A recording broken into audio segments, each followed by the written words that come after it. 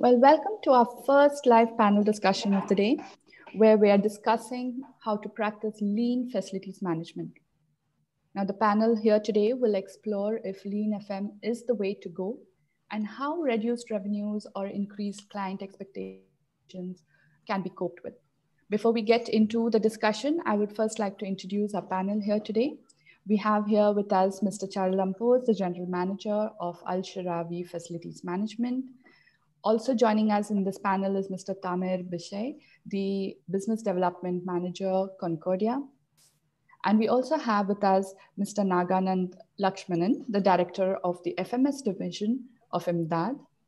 And also joining us today is Mr. Tariq Nizamuddin, the Senior Executive Director from Ijada. The session is moderated by Mr. Matthew Myers, the Assistant Professor Real Estate from Heriot-Watt University. So viewers, please note that the Q&A will be held in the last 10 minutes of the discussion, and we do have the networking lounge where you can take the discussion post the session.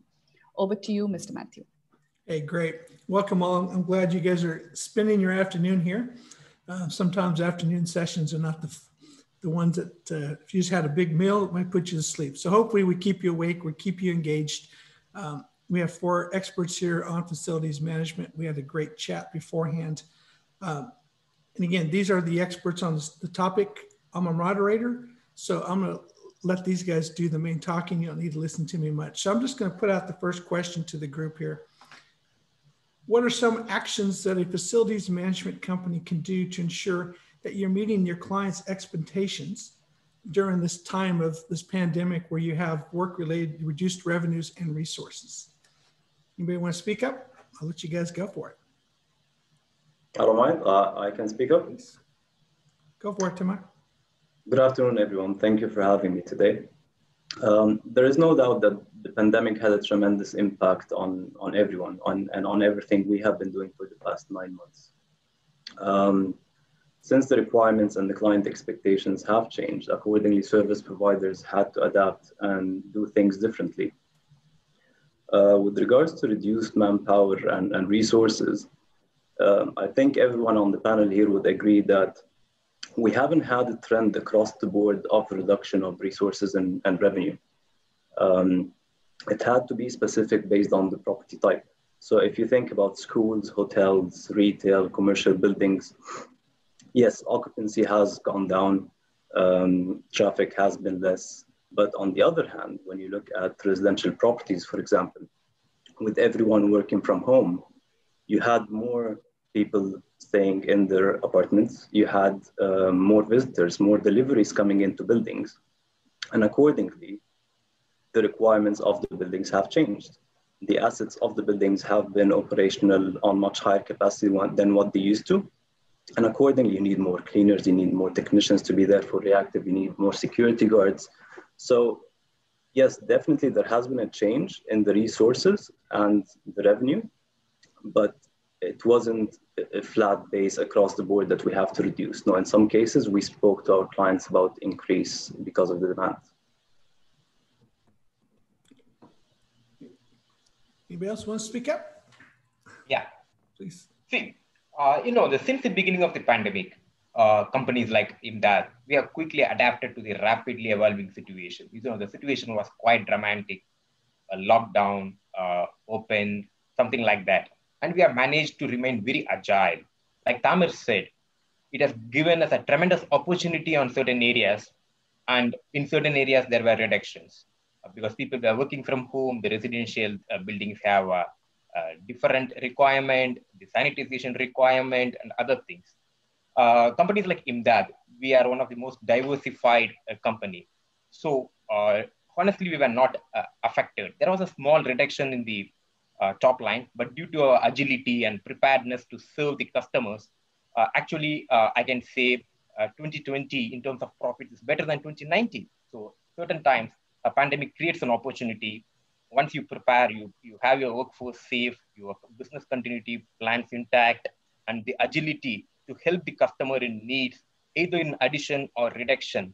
So that really helps. So pandemic was an opportunity in certain areas and reduction in certain areas from Imdad's perspective. Great, thank you. Sorry. No, go ahead, Derek. Go ahead. Okay. I totally agree with what the gentleman said. Yes, there were reductions happened in some sectors. The most affected sectors were aviations and hotels, obviously. But hotels picked up quickly with the staycation packages that was offered, because a lot of people did not, most of the people were not able to travel. So they selected to do a new concept called staycation. So hotels, a lot of hotels were fully booked during the summer season. Another factor that, in addition to what the gentleman said, the business of FM did not stop during the pandemic. Tenders were going on. We received very big awards. Mdad also received very, very big awards. Most of the companies were awarded contracts, and mobilization happened during the lockdown, because our sector was exempted from the barriers of movement. So the reduction of resources were utilized somewhere else, utilized in new contracts, and utilized. We have benefited from the opportunity to do condition assessment. The facilities were shut down, so it was an opportunity to do proper planned and preventive maintenance. For schools, as an example, schools are empty, so you have the freedom to do any deferred maintenance or deferred work that was deferred in the past. So it was, I always say, every problem is an opportunity. And the FM sector, to a certain extent, benefited from the pandemic. We were not affected as other sectors like they were affected, like aviation, hospitality, retail, of course. Sounds like you had lots of lemons, but you're making lots of lemonade, obviously.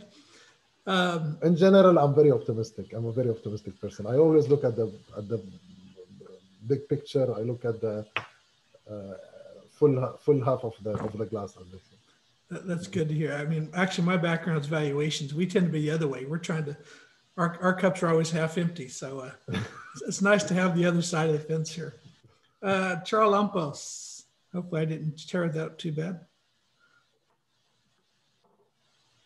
I agree with my colleagues to what they said. Every crisis brings both opportunities and risks, and we also saw this new era with an optimistic way. We approached our clients with compassion and understand, because, for example, retails and schools, both sectors were drastically affected because they were closed. There was no revenue coming, there was nothing, and the expenses keep going on. So we are very proud to say that we haven't had any client loss, any portfolio loss during the pandemic, because of this compassionate approach to this really something completely new and earthquake that went around the world. So understanding, compassion, and thinking on a smart way to keep supporting your clients, I think it was the safe way in order to go out of this crisis, which it helped us a lot. Great, thank you. Actually, that led directly into my next question. So how has your relationship with your clients evolved during this pandemic? Has it improved? Has it worsened? Or have you met in the middle and accepted the way it is? You want any more to add to that? Yeah. Look, as we see it in Al Shirawi, the world has changed and will never be the same again. But this is not bad. We think that what is coming, it is much better. So the pandemic made the world actually re-evaluate the way they live, they speak, they meet, they do business, they do everything. Look at us right now. If they were telling us 6 months ago that we're going to do, or 7 months ago that we're going to do a conference through Zoom, we say, no, why we don't meet and discuss? And I believe it would be much better if I see my colleagues in person instead of behind the screen with this background, which makes me a bit funny with my head, by the way. So yes, everything has changed. So the way that we do business also has changed. And technology has helped us find ways to actually adjust to the new reality. We were forced to take technology from the development phase and make it a reality, and go through this immaturity stage with less pain. And if we think with regards to the client perspective that now we can go back on the way we used to do business today, to go back, for us that would be a mistake. There is a new reality, there is new requirements, and the client has actually changed, not on what he expects from you, but how he expects that from you. So as far as far as Archirao is concerned, the relationship with the clients remains stable, but it is defined now in a different level, and it is more based on technology than on the traditional way that the FM was doing. Because for us, the traditional way that we're doing the FM, have 3 people go and fix the AC clean. This is okay, but what is next? And this is where we are focusing now on what is next in order to offer these services to the client.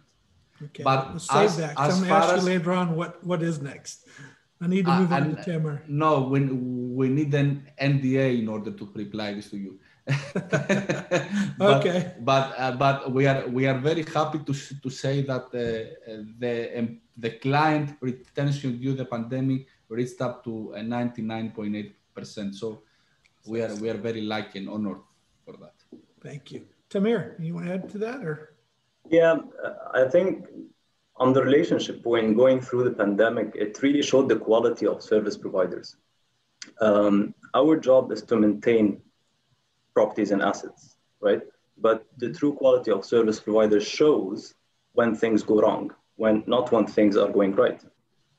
So the differentiator between service providers is when things go wrong, how prepared are you? What's your business continuity plan? What risk assessments you have in order to ensure that the client continues getting your services as they used to do?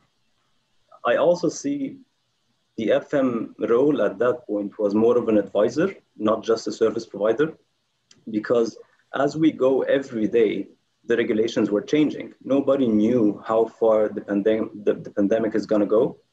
And nobody has a set ready manual saying, okay, we have a pandemic here. This is what you need to do. This is what you need to do on FM, on cleaning, on security, on maintenance. It was not there. So clients really turned to their FM service providers, asking them for help and advice on what we need to do. And I think this is what really showed how good service providers are.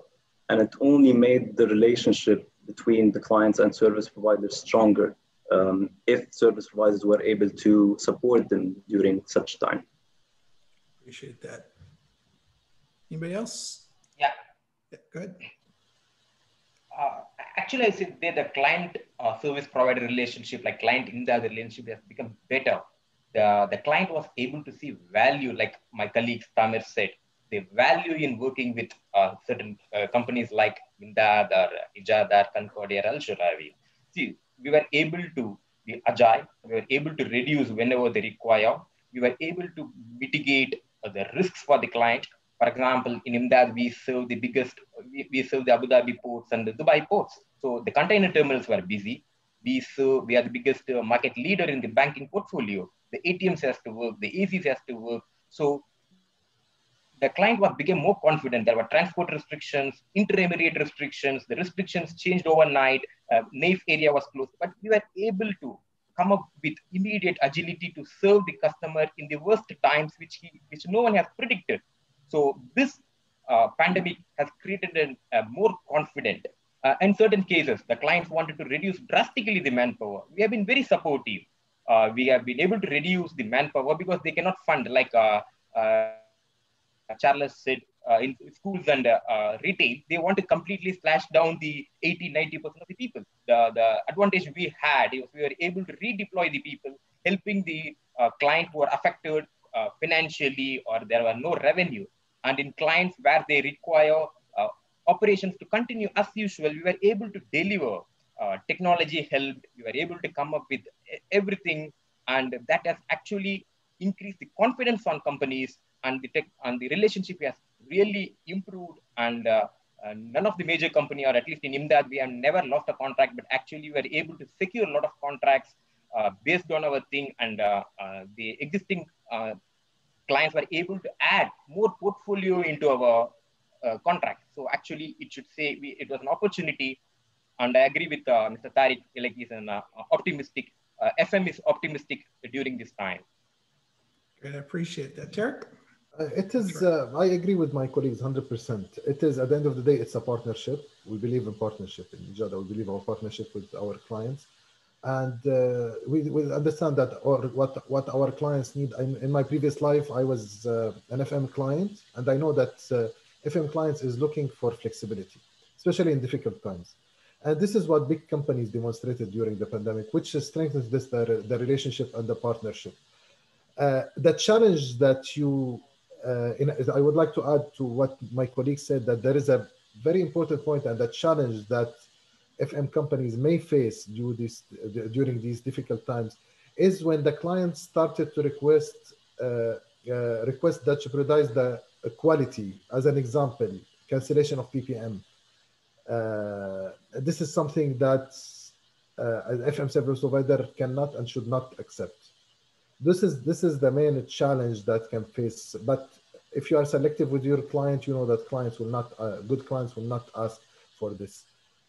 You don't want to save money for 3 months and replace the asset after 1 year, which will cost you much more of that.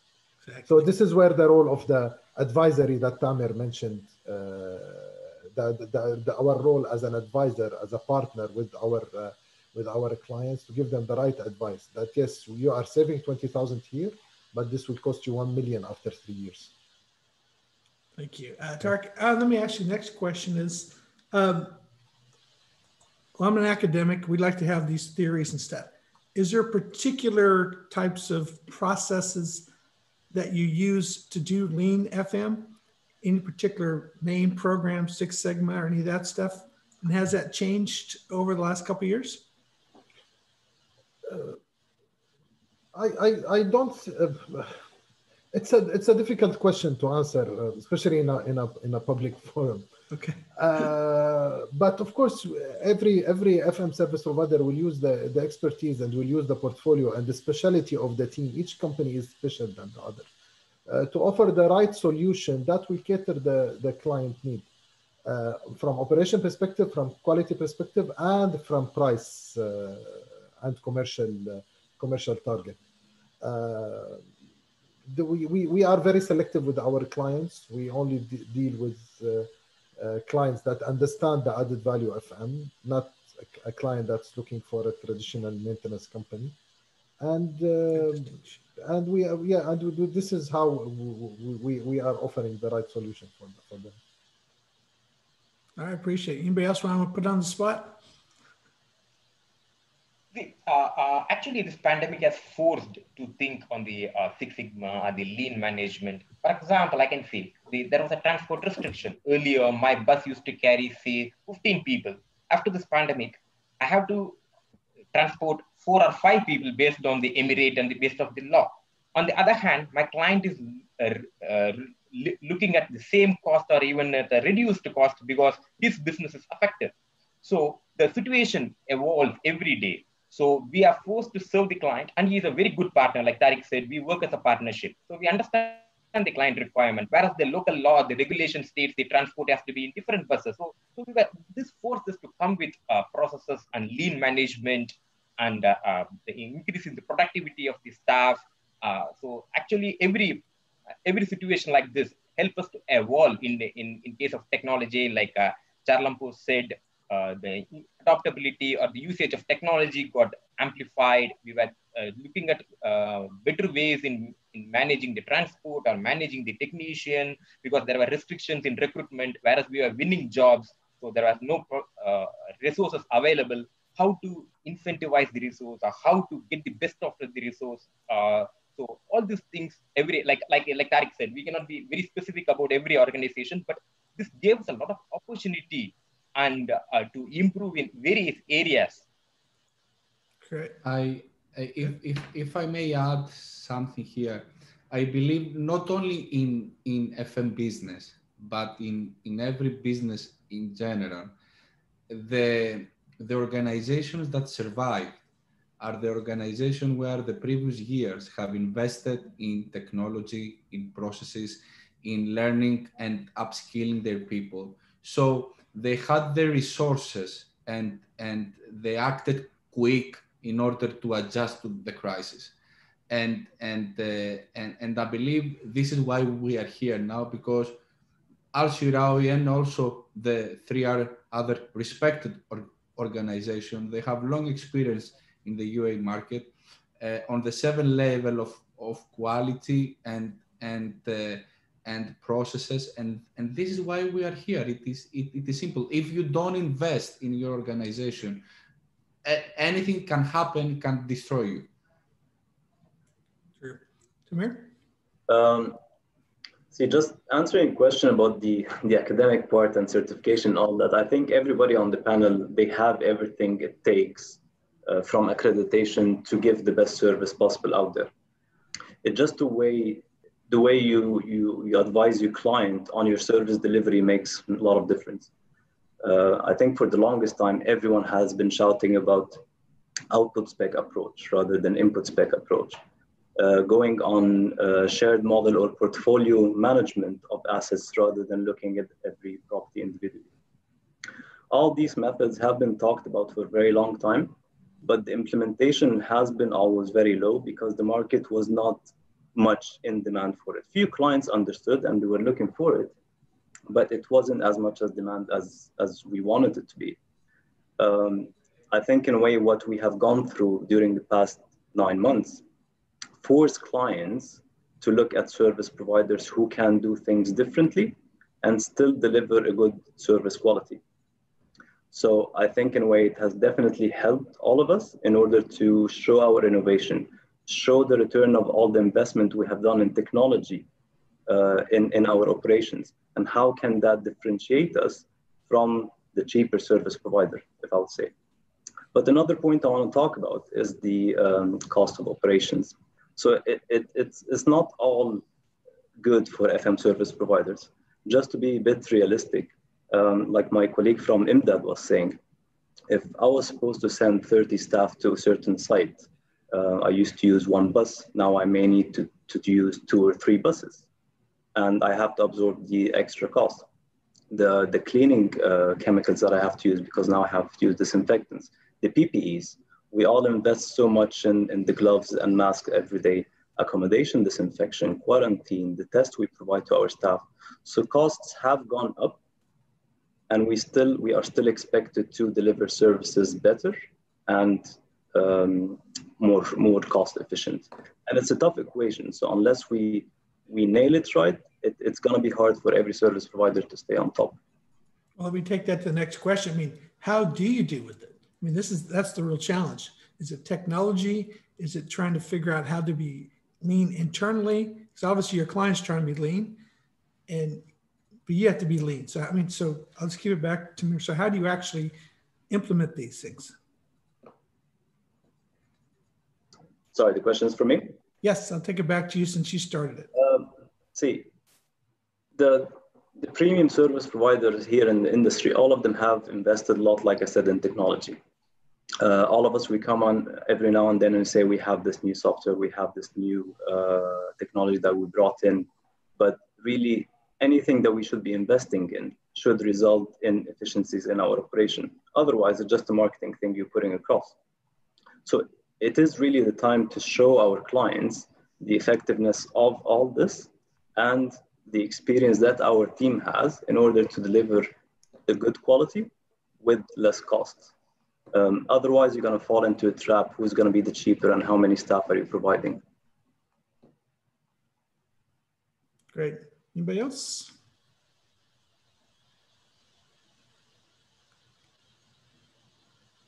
Correct. When it comes to technology, definitely, as you know, the biggest challenge in FM operation is the manpower. We are a manpower-driven industry. You have thousands of employees. We have in Ijada 11,500 employees today. And you can imagine how difficult it was to manage them during the pandemic, to manage their accommodation, the social distancing, quarantine requirements in case of infections, the transportation, as my colleagues mentioned. The main driver for technology during the pandemic was for solutions that will reduce the dependency on manpower. A lot of technologies in the market still in the pilot projects, and during the pandemic, we've started seeing the companies started speeding the process to utilizing them and deploy them during the operation. Some of them were successful, some of them were not proven yet that they are successful. Appreciate that. So Lamantos, sorry, I didn't say that's right. Any other comments? It's okay. I am getting used to to my name. Look, not all the heat that FM companies had to take was able to be covered by technology. FM companies took a hit, and this is true because, as Tarek said, although I don't like to use the word product, is people, services provided by people. And during the pandemic, people wanted to stay away from people. So we had the wrong product in the wrong time. But we took a hit. I believe all the FM companies, they took a hit. Yes, we had our opportunities, but there was a hit also. And there was a hit because we had to be, as our CEO said always, healthcare leaders. We had to take care of our people. We had to be there with them. Even for those idle people, we'll still have to be there, pay them, support them, and be a family to them, because we are talking for people that they are 100,000 miles away from their families. There was stress, there was anxiety. But I believe, as I said earlier, the companies that have put down the foundation the previous years to set up an optimized organization as much as possible with regard to process, procedures, technology, I think they did very well during the pandemic. Right. Lakshmanan? Yeah. See, technology was one of the answers. Like all my colleagues said, it's a manpower-intensive business. It is to protect the people. Example: one guy in a bus get infected, the entire team of 30 people has to be quarantined for 14 days. So we have been, like in that, we were able to take 6 or 7 multiple camps to isolate key critical people. So if all the people are serving one of the top bank which we serve, and unfortunately one guy get infected or suspected, the entire team has to be getting isolated. So technology was one solution to a certain extent, but we were trying to identify key critical resources and try to keep away from different places. In certain premises where we serve very big clients, we did tests and the client was good enough, like it's a partnership, they provided accommodation in this building, there will be no cross-contamination if there is in this thing. So we were trying and we have been doing hundreds of tests, even till today. Even I have been tested 5 times in the organization as part of the requirement. So I think I finished my 5th test. So we were able to do multiple random tests in spite of the cost are associated, because of, like Charlampo said, we have a huge workforce like any other FM company, and it is our duty to protect their health and protect the entire resources who serves the client. And our pantry boys, our tea boys, our office boys, our cleaner gets exposed to the client. So we have to protect the client. So technology was one solution, but the agility to change, to find a solution to avoid cross-contamination, because it was very difficult to maintain a social distance between a blue-collar worker. So that was a challenge, but hopefully the country was supported, as the government supported. We had hospitals visiting the camps to do the tests, so we don't want to send hundreds of people there. So we managed the situation. So it was not only the technology, but different aspects, the process or the system, or how far you can react and take up the cost now before it doesn't affect the entire organization.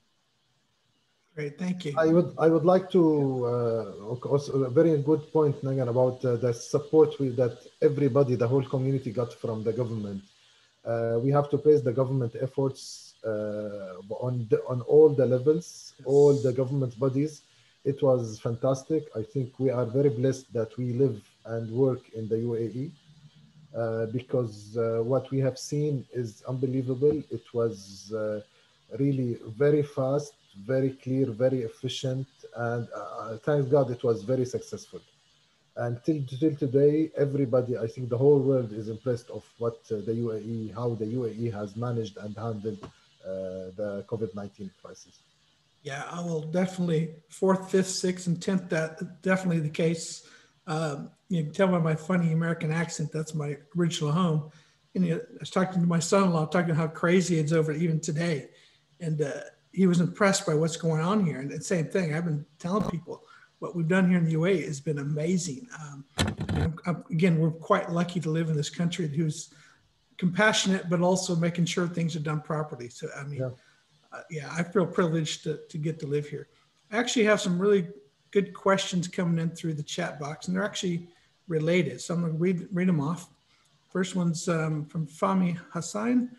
Do developers have a contingency plan to meet service charges fees in case tenant landlords are financially strapped?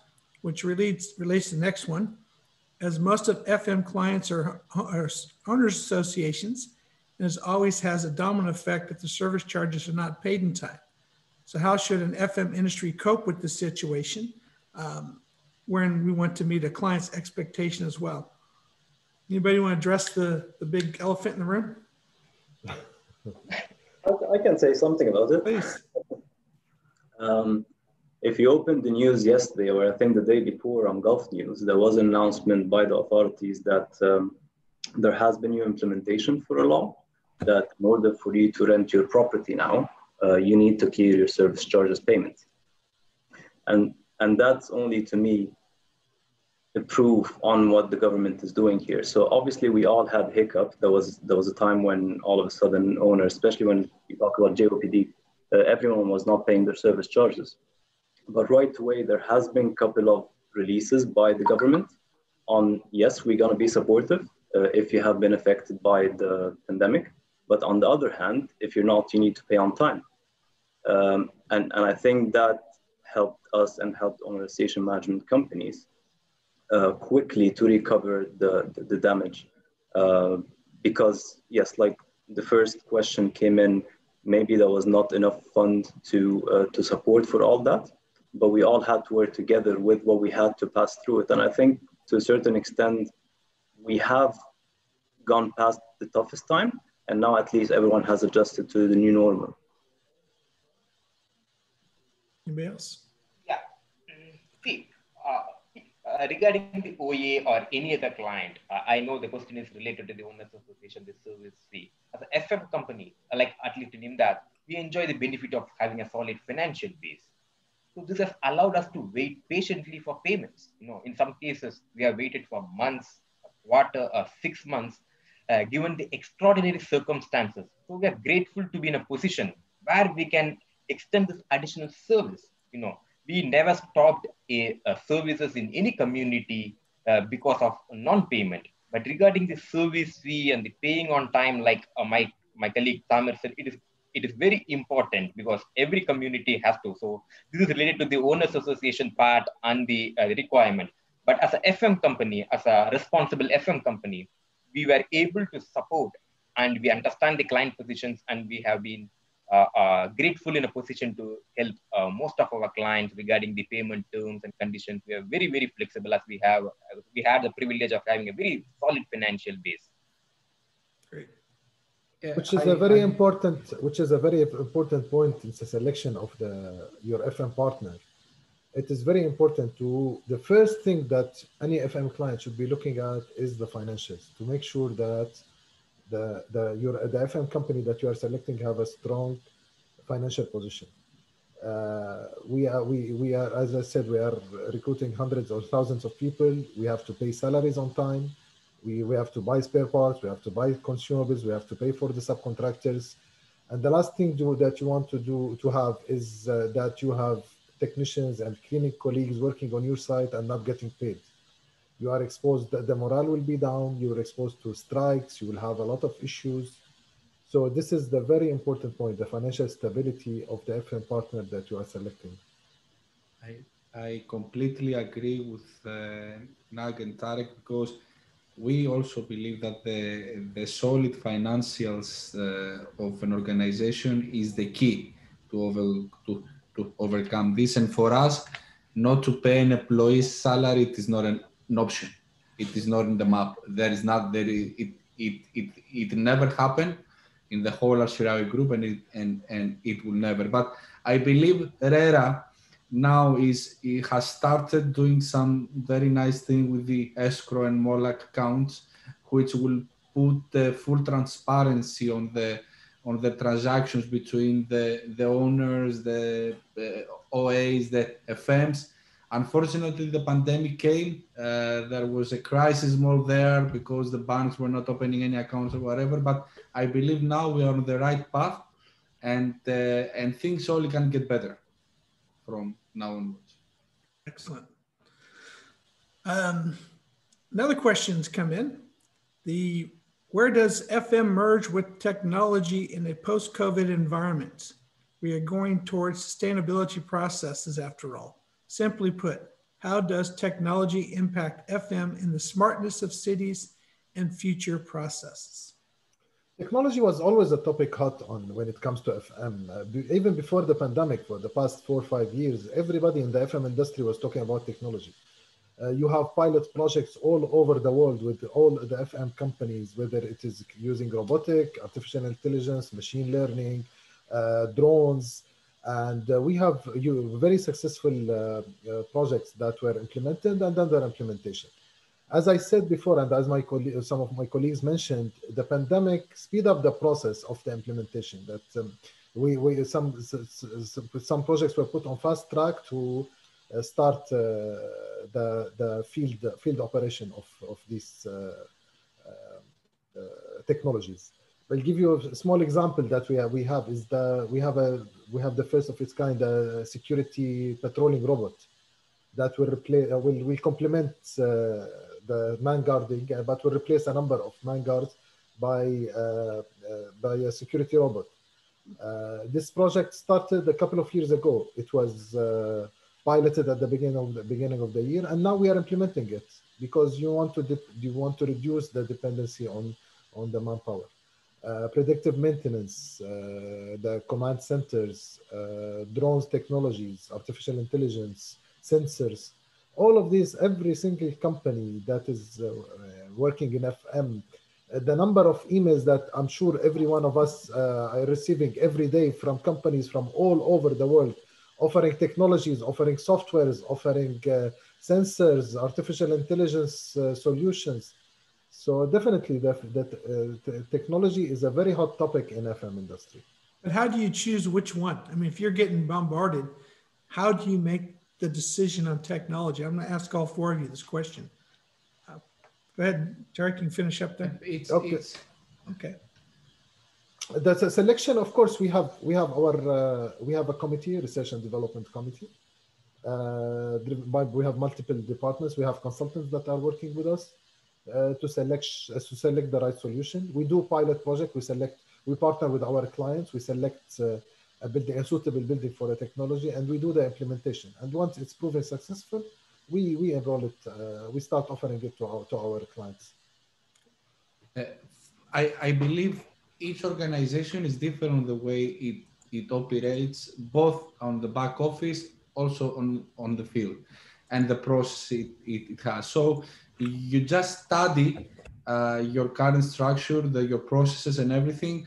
And for example, we discovered that we had, as an example, we discovered that we had an issue with a specific process in our head office. So we implemented immediately an RPA, robotic process automation, which actually solved our problem. So it is case by case, client by client, because the requirement differs. So there is not a standard way. I mean, we are going to use this. No. Sometimes it is also a combination with multiple technologies together in order to get the right outcome. I agree with Tariq and Charlambos. It is the situation, the type of the technology. Technology is an integral part of facilities management for any company. If the adoption of technology is based on pilots, based on the results, you can install thousands of sensors. You can put an IoT platform. How you are going to implement it along with the field services, how it is going to get captured, how it is going to get workflow getting tuned. So in many cases, certain clients wanted a standalone platform. So like an organization like IMDAD, we need to integrate a huge workforce, 7,000, 8,000 people. We can get hundreds of IoT sensors installed. The process is to convert into a workflow, getting acknowledged, getting it closed. So it involves multiple layer of technologies, APIs across the technologies to be integrated, then the suitability and the scalability. There may be a small pilot can be successful. When it comes to scalability, then there will be a question mark. So every company, we work on different technologies like RPA on the HR side, or on the IoT, or the AI, ML. Like Tariq said, we have hundreds of, even today morning, there was one guy showing a demo about an IoT thing. So we get hundreds of demos, hundreds of these things. Every company is working on pilots, and it may take considerable time and analysis to adopt one particular technology and scale it across the operations. Great. Tamir? Yeah, I definitely agree with all my colleagues here. Technology is the core of every service provider. But what I would like to point out to it, it's not just about technology, it's what do you do with this technology.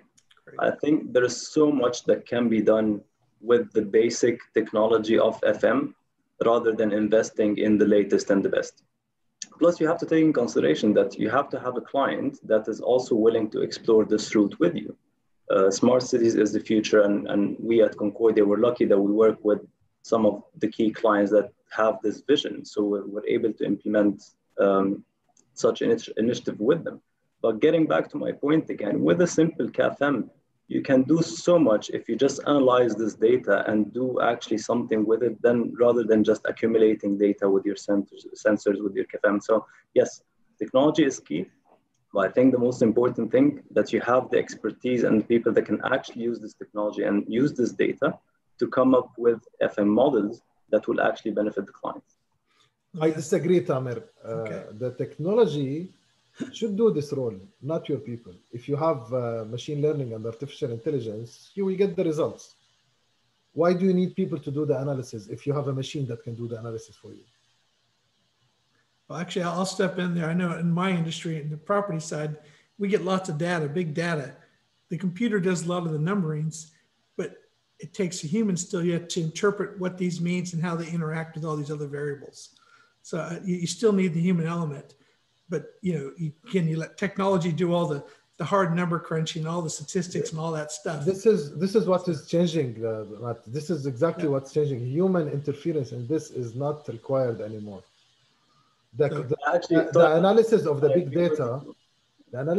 data, it doesn't require human interference at all. This is the future that we will start seeing, that we started seeing and will be seeing in the near future, within the coming 2 years. Let me ask this question then. Where are you going to be 2 years from now? If you may allow me if you may allow me on this, I agree with Tariq, but people think that, technology is replacing people. No, technology needs people. You just utilize the people to do more innovative and constructive things, and you take them out for man hours, which can be easily done by an RPA process or an AR, XR or VR. So it's not like you're implementing to remove people.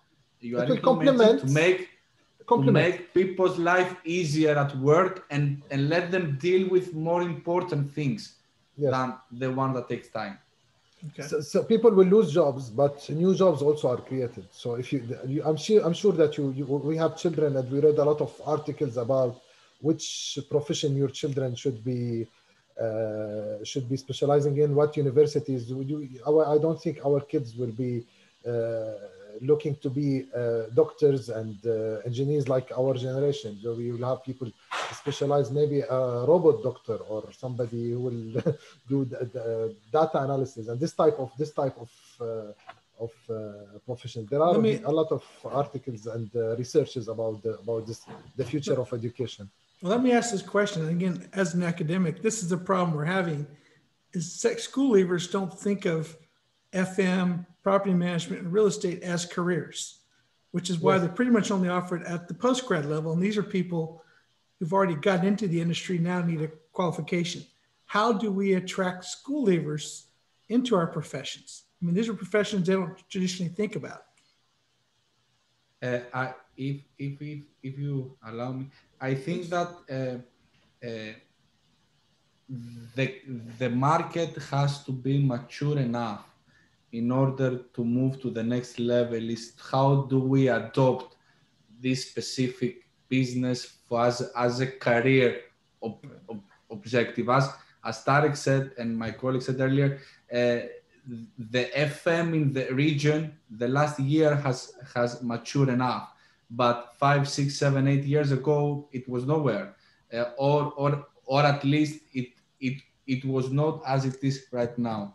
Now that we have an ISO which has framed the quality where all the companies have to offer as a baseline, I believe that in the next couple of years, we will move to the maturity phase where we can also propose and induct the FM or the PM as a career objective to various schools and education institutes. Great. I agree, and I think if you look at Dubai as a city or the UAE in general, with the assets aging now, there's going to be higher and higher demand for FM. Maybe at the beginning you were able to get along because your assets were new, but now with the aging assets, you would require from facilities management much more. And some of the technologies that might be very effective in other parts of the world may not be cost efficient here. And that's what we're doing every day. We're assessing those technologies. Some of them work really well in Europe, for example, but they're not efficient in this part of the world.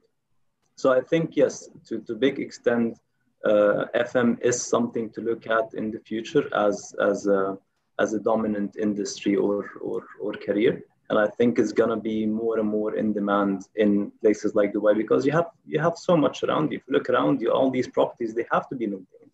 The assets lifetime has to be expanded to the max. Agree.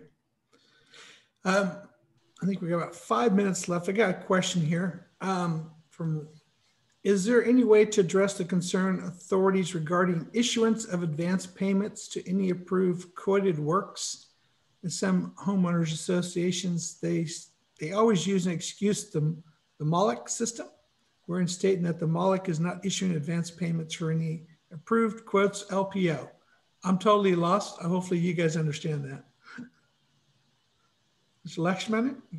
Yeah, see, MOLEC is the new system where the owners, OA companies have to upload the service payments of the different FM companies like IMDAD or different companies. So it goes to the MOLEC system is administered by RERA.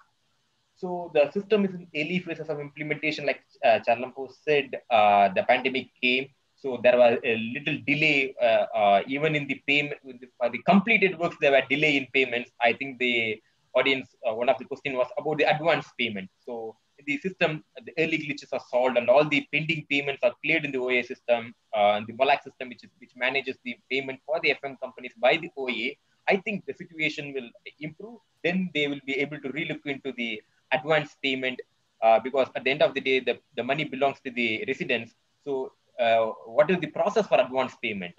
Whether they have to give a bank guarantee or what happens. So because the money owned by in the MOLEC system is a collective money of all the residents. So the process may take little time, but for sure, there will be a process for making advance payment in the MOLEC system. 100%. Taking into consideration also that MOLEC system is still relatively new. It's a great effort by RERA, but it will take some time. They will issue new versions that will address all the community's requirements. Nagan mentioned a very important point that advance payment is require proper governance and proper process, and maybe not all the OA companies and the OA management companies are equipped to to handle this. As an example, in our company, if we're paying advance payment for a subcontractor, we request some type of guarantee, whether it's a bank guarantee or a check. It depends on the size of the payment, of course. Okay, we're down to our last 4 minutes. So I'm going to give one final question to each of you. Where do you see FM in, say, 2025? Stick with you, Tarek. Go ahead and start. Again, I'm very optimistic. I think the FM is progressing very well, especially in the UAE.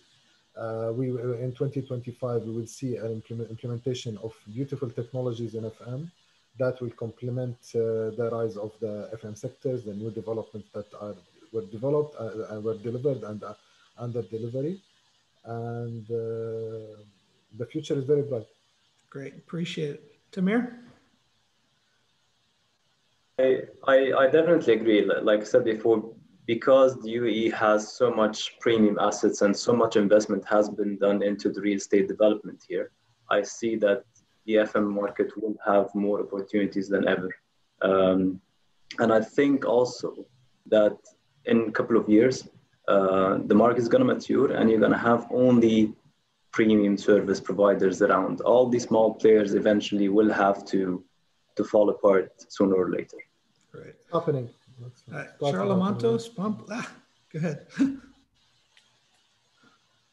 I'm not going to comment my name. It's okay. Please. I believe FM was one of the industries that has been affected a lot from COVID. I believe this hit made us wiser, made us find ways and challenge ourselves to perform better and smarter in order to stay safe through this crisis. So I can only see beautiful days come in the future for FM industry for the days and years to come. Great. Mr. Lakshman? Yeah, we are very optimistic. Like we said, even during the pandemic, we were able to perform more. The clients understood the importance of working with quality service providers and paying the right price to get the business continuity intact. Like my colleague said, we will be working in 2025 with much more advanced technologies. Maybe there may be a full-fledged integration between the BIM and the CAFM systems. So when the construction industry matures with the building information modeling, the ease of working in the FM sector may become, the FM will mature, and we are very optimistic, and there will be a big rise in FM, smart FM. Great. Well, that leaves us to the end. I want to thank you all. This has been a great session, and hopefully Donna's going to kick in here soon and finish us off. Donna, are you back? Maybe she's not. Yes, we can close the discussion if if you're ready, and we'll be starting the next session soon. Great. Thank you all. Cheers. Thank you. Thank you. Thank you very much. Thank you. Bye. Bye.